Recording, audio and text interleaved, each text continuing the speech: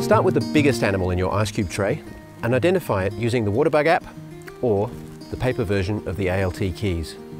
If the animal is particularly fast moving, try stranding it by only giving it a drop of water to move in. You can also keep it in the spoon while you identify it.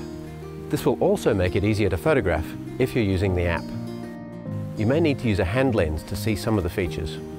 Light also helps to see some of the finer details.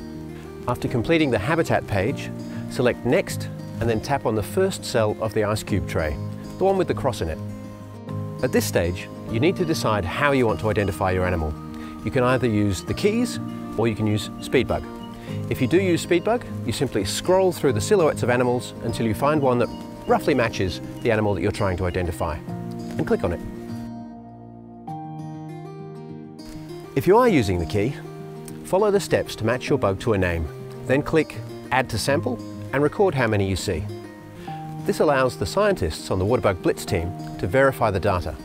Once you've taken the photo, select Save. Your bug will appear in the ice cube tray on screen. Then add the rest of your bugs to the tray. Select Next to view the quick survey results on the next screen.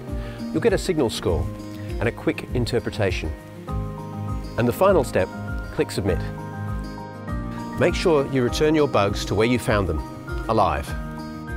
If you are using paper data sheets, record each bug by putting a cross alongside the animal's name in the appropriate abundance column. Keep a rough record of the number of animals. If you need to, you can scan your paper data sheets and email them to the address below. Once you've submitted your data, it will be checked by the Waterbug Blitz team and uploaded to the national database.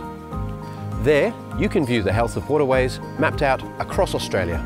If you are using the app, you have the option to become part of the National Waterbug Blitz accreditation program. It works in a similar way to the coloured belts used in martial arts. As you increase your experience in waterbug identification, the higher up the belt system you progress.